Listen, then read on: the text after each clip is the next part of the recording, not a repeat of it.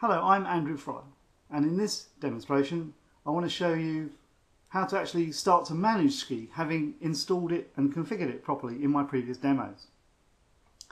I've got focus on the computers section of SCE down here, and I'm looking at the computer groups on the top left in this tree here, and that gives me one pane of glass telling me how all my computers are performing. The top section is on servers, and then I have my client status underneath. I get health, updates and software, all of which is working okay, so we've just got a couple of problems with installations. On the right hand side I have my things that I can do, reports I can run, and I can get some extra training to learn how to make SCE better for my organisation down here. If I go back to server status here, notice I get an extra section on virtualization because SCE's realised that it's running on a virtual machine, and we have now managing the physical host that these virtual machines are running on, and that's been picked up here. You get the same icons as you would do in SCE or in the Hyper-V role in Server Manager. I can look at my individual servers by clicking on the appropriate node in the tree. If I look at my clients here, I can see that everything's A-OK here, and when I focus on a particular virtual machine, I can get an overall readout of what it looks like. IP addresses, dead handy if you want to get in a remote desktop in or connect to it in some other way.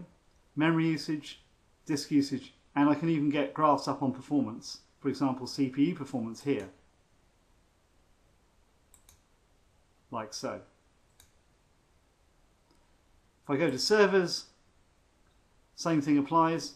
Notice when I click on the hot black server, this is a physical machine. You can see that because it says Lenovo down here, and I'm getting more information about assets and serial numbers, and it also realises that there are virtual machines running on here and is giving me information about those as well.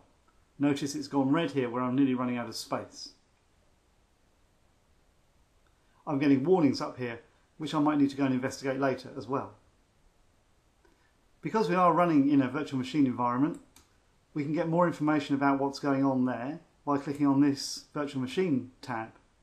And this inherits a lot of the properties from System Center Virtual Machine Manager. Notice I've got a couple of machines that aren't running, and they've got warnings against them because I haven't been able to turn those on and have SCE running at the same time to install the agents on them, because I simply haven't got enough RAM on my laptop.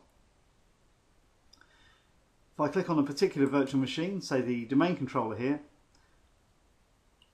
I can actually log into it and connect to it here, much as you can do in SCE or indeed in Server Manager. I can shut it down, turn it off, pause it, save it, and so on. So you can do absolutely everything you need in this one pane of glass to manage your virtual and physical machines. In my next demo, we'll have a look at monitoring.